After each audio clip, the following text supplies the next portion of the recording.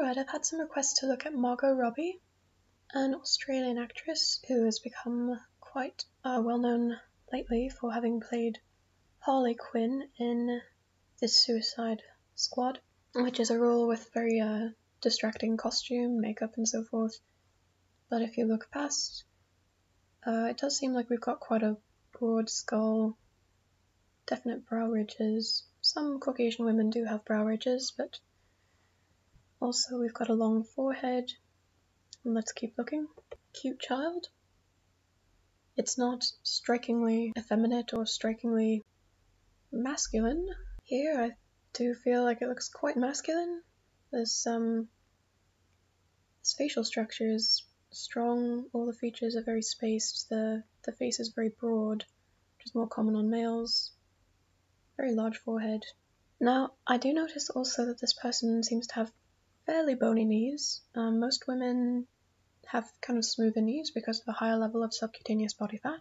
Again, the features are very broad and quite pronounced on a large skull, and it does seem like we have a pretty thick neck and trachea. It's not a very bony person though. Here it doesn't look like there's much curve to the thighs, and here is a very telling image with the bony knees, comparatively thinner male ankles,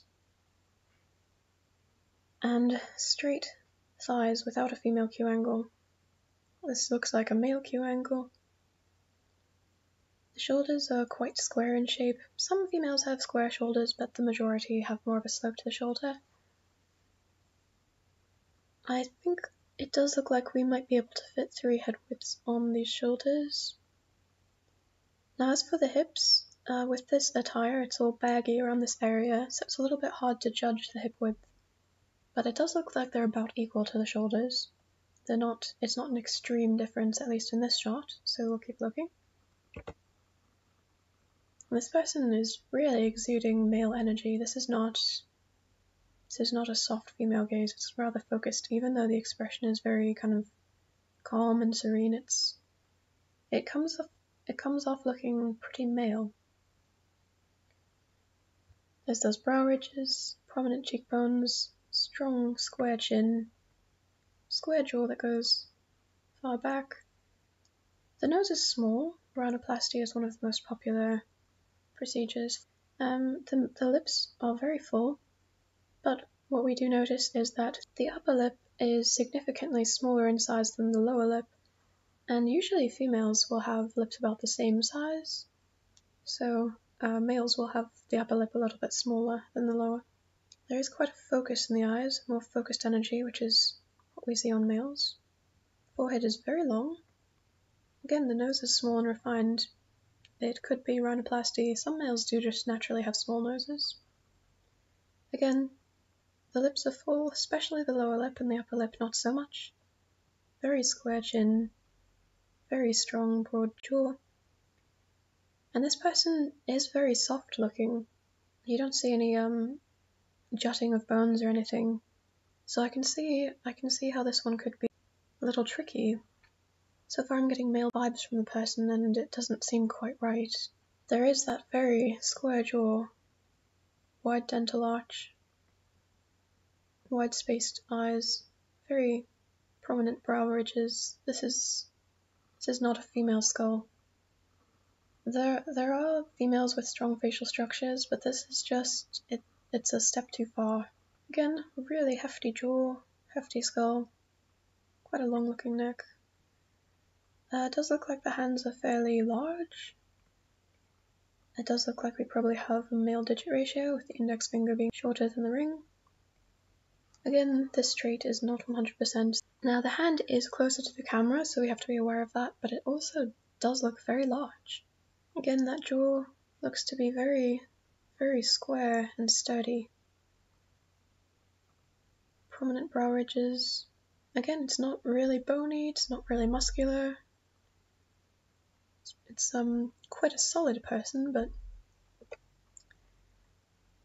now with the hand actually on the face, the hand is being curved, so we can't really judge the digit ratio, but I would say it's probably about equal. square fingertips like this. There are some women who have fingers like this, but I usually don't see them. I usually see that women have more kind of tapered fingertips.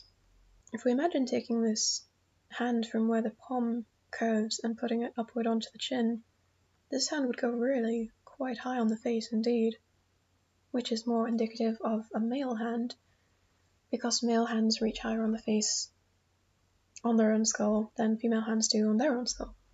It does seem like some development in the trachea, but when people are laughing and talking and moving around, sometimes these things stand out more even on real females. So now again, this person doesn't have really jutting bones or anything, but this figure is not female. The shoulders are very square. Again, some women can have more square shoulders, but when all of these traits are in conjunction with other ones that don't fit, that's when it starts to be a problem. So the shoulders are square. It does look like we could probably fit 3 skull sizes on the shoulders. The ribcage is really big. The torso just looks very solid and kind of square. The widest part of the hips is only up here.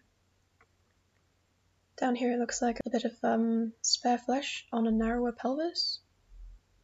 It's not a gradual smooth curve, it's suddenly there and then suddenly not. So it looks like that's either developed through taking estrogen or through fat contouring. But if we look at where the actual bones in the pelvis likely are, they may be just a little bit narrower than the shoulders, but the pelvis doesn't really look wide enough to be female. On some prepubescent male to female transgenders, the torso length stays fairly short and the spine stays quite flexible, so if they practice and maintain flexibility, then it's easier for them to arch the back and try and approximate a female figure. And here we can see that the person is pulling the spine backward and then the leg is stepping forward, so this person is twisting in this photo. It does look like there's a little bit of a bend, but it's actually not correct for a female. Again, the torso isn't really long, it's actually fairly short on this person.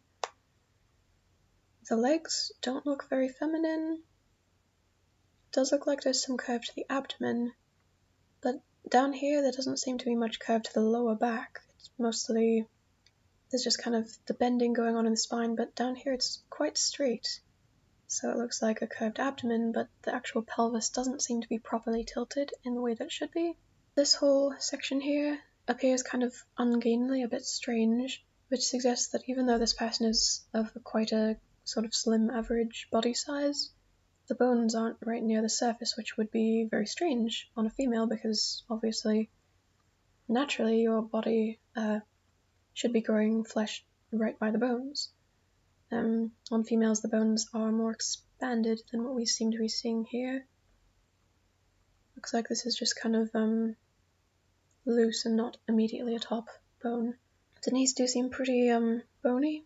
The ribcage looks pretty big. The wrists don't really seem to taper much. There's just a fairly thin forearm all the way down, creating kind of a rectangular look, whereas on females there tends to be more of a taper. Again, the bones don't stick out too much. As I've said in other videos, with some of the modern MTF types, they do seem to just be pretty soft and not quite as obvious. They'll keep a little bit of body fat and it'll hide the bones. Now in this photo, we have this leg being the one with all the weight on it, so the back is being pushed out a little bit on this side, which creates the illusion of the curve, as well as the fact that this person is kind of slouching the shoulders forward a bit. And as I've mentioned in other videos, when they do this, when some MTFs do this, it creates a big kind of hunch, a bend on the back, and yet they still have a big ribcage up front. But with real females, the back is flatter. It's not as hefty. So with real females, if they just stand straight without slouching, then they have the curve in the spine. But on someone like this, they have to create that through some slouching and through some pushing up the hindquarters. It does look like the person's body is really quite straight. The The front of the body looks straight. It doesn't look like we have a proper pelvic tilt. The curve in the back is low. The feet do look pretty big, and there is quite a narrowness to the ankle, whereas on females there's generally more of a gradual curve because of higher subcutaneous body fat levels. Now compare this photo to the last one and find that there's no posing going on with the lower back. So what we can see is that it seems to be really quite straight. It does come inward a little bit, but then it doesn't come back outward. It's just a very kind of flat posterior, lean looking legs. Doesn't look like we've got any kind of curve going on to the hips and the pelvis. They look quite narrow. While on the other hand, the back, the rib cage, looks very, very big. Again, the pretty square shoulders probably could fit 3 head sizes. Very square chin, square jaw. This person is a self-proclaimed fan of either metal or hard rock. I've forgotten which one they said. So maybe this is just an indication of that, or maybe it's kind of an indication of being involved in the agenda. Either way, hand signs like this are not an indication that someone is transgendered. Only their skeletal structure will tell us that. Just a little reminder to be logical. But what we can see here is prominent cheekbones, prominent jaw, looks like a wide dental arch, wide spaced eyes, long forehead. Again, this person doesn't have an extremely narrow looking pelvis. It's fairly matched up to the shoulders, which are very wide. But because the arms do seem to hang down straight at the shoulders, it does indicate that the pelvis is probably just a little bit narrower. Very sharp cut looking jaw, which is unusual for a woman because, especially for this kind of person, where they don't seem to have many jutting bones like in the chest and things. On a woman like that, you wouldn't have this sharp of a jawline because that would mean her subcutaneous body fat levels would be, normal for a female, and on normal females they tend to have softness around the face here on the jaw, but on males they don't. So again, very square jaw. Again, there's not really anything strange going on in the neck. There's not really anything strange going on with the bones. The facial features are very telling still, but faces can be confusing. Sometimes people will transvestigate only based on a skull and then they'll be wrong because the real important markers are the primary skeletal traits related to the ability to bear children or not. So, now here it does look like we've got a narrower pelvis. The legs do seem to be quite close together, which means they spring out of the pelvis at a closer point. While on females, they'll come out of the pelvis from the joints at a wider point, and so they'll have more of an acute Q angle, but here it does look like the Q angle is just pretty straight in male. The legs step more side by side. Males tend to straddle the line, females tend to walk one foot after the other, just as a result of the Q angles being as they are. Again, we have here feet walking side by side, legs looking very straight. There's not really space here in the pelvis. It appears like the legs do spring out from a close point, and then we've just got on the outside a kind of strange looking curve. It doesn't look quite natural to me. Even with that kind of strange curve, and even though the legs are quite long, it does seem like the mass of the person tends to be more up here in the torso, in the shoulders. Again, very masculine looking skull, shoulders too broad. As for the arm length, crotch level seems to be about to the wrist, which is more common on males than on females. The arm doesn't angle out really far, and it doesn't hang straight down, but because these hips appear to be built up, the arms would require to hang out a little bit in order to accommodate them. The thing is, they don't look quite natural. Again, feet stepping side by side, more masculine looking knees, very straight looking legs. This is not a female Q angle. Square shoulders. Again, doing that MTF trick where they lean the upper part of the back backward and then also shrug the shoulders forward, so they create that kind of hunch in the back, which is attempting to approximate a female spinal arch. And then on the lower body, it does appear like we've got very straight lines. This isn't a proper female curve. wide dental arch, wide jaw, long forehead, brow ridges, wide spaced eyes. And see here, that is a very, very straight torso. There is not the proper female pelvic tilt there. Looks like the back is really quite straight, and then just the male posterior. Again, all the skull traits as mentioned. And again, this is quite a focused energy. Prominent brow ridges, quite small ears. Again, some men have small ears. Actually, the ears and the nose are both small, so they may just be naturally small, because they tend to be the same size on people. I have noticed also that men tend to have more lines like this, folds of skin on the neck when they turn. This is generally an indication of having a lower level of subcutaneous body fat, so typically women will have fewer folds of skin when they turn and in other places when they bend and move. Okay, we're seeing it now. We can tell that the pelvis itself is not as large as the hips, the fat on the hips on top of it.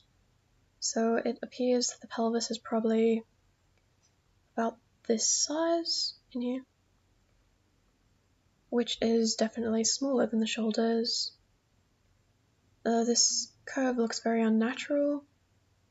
The curve is only up here, and while females should have curve up here, the fact that it's not also below the crotch, there should be a gradual curve coming down and being fullest below the crotch. But instead we have some flesh built up by estrogen on the hips and then also on the legs.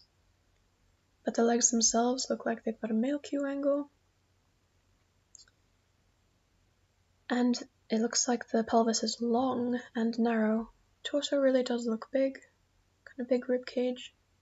And here again, this is definitely an indication of a male pelvis.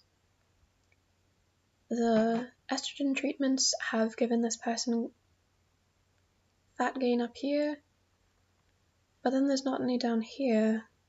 On a real female, you would have the kind of high waist indentation and then the curve gradually coming down until the widest point would be right about here, which would be just below the crotch. But instead we have a clear indication that this is a narrow pelvis inside of here, that the bones come down straight, very male looking posterior. So basically, if you just kind of ignore what the estrogen has done on the outside edges of the hips here, then you can tell that we've got the shoulders, and then the body should naturally come down sort of straighter, like that. Again, this person seems to be one of the prepubescent transgenders that reacted well with the hormone blockers, so the torso isn't really long. It also can be influenced by genetics. There are some areas around, some parts of Switzerland, Austria, Germany, where I've seen men who do have fairly short torsos and really long legs. Might be some kind of natural adaptation that developed over time because of living in really kind of hilly, mountainous regions.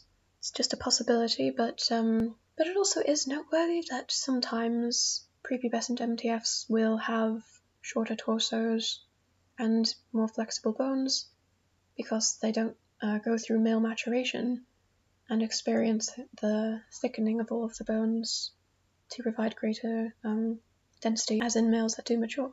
I've also mentioned this in some other videos, that sometimes there'll be a lot of photos of MTFs from this sort of 3/4 angle because it maximizes the appearance of the male hip.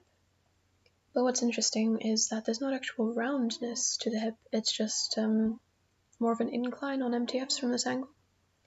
And then you can also tell that the Q angle begins at a high point, rather than there being a fullness and a curve down lower.